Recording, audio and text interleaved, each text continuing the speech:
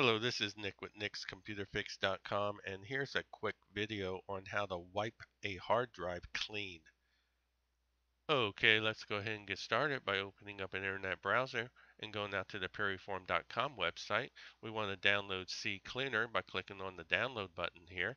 Once you've downloaded it to your computer and installed it, it creates a desktop icon. Click on that, and then it opens up C Cleaner. On the left-hand side, we want to click on Tools, and then we want to go ahead and click on Drive Wiper, and we want to go ahead and select the type of wipe we want.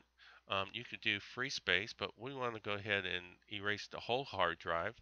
And down here on the security, we want to go ahead and either select 1, 3, 7, or 35 passes. For this demo, I'm just going to select 1. You select which one you want. Now down here, I'm going to select the drive I'm going to wipe. In this case, it's the E drive. You cannot erase the C drive because that's the boot up drive that we've used, and it won't let you.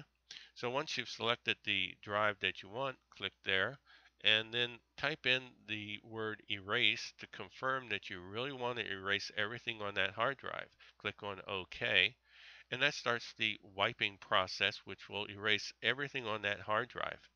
And depending on the size of the hard drive and how many security passes that you selected, this could take a few hours to actually a few days. All right, that's it for this demo. Uh, I recommend CCleaner.